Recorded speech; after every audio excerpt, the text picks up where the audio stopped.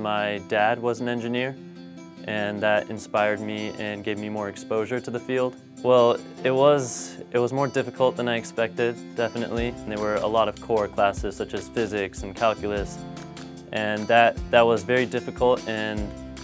But I just tried to stick through it. I know, especially with physics, I struggled a lot, and it wasn't something that I was passionate about specifically. One specific time I can remember coming out of a physics test my sophomore year of college, and I felt like I had just bombed it. I remember coming out of there thinking, I should have done business. I don't know if this is right for me.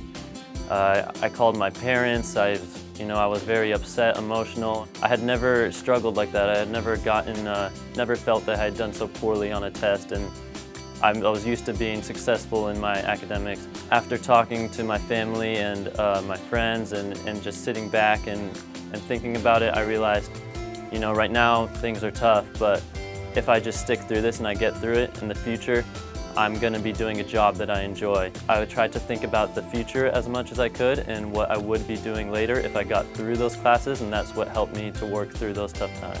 Find what you're passionate about. If engineering is something, if you have the skills for it and it is something you're passionate about, then when you go through these tough times, just remember that. Remember why you chose it. Remember that passion that you had for it, and let that drive you to keep trying and to keep going until you get and achieve what you want.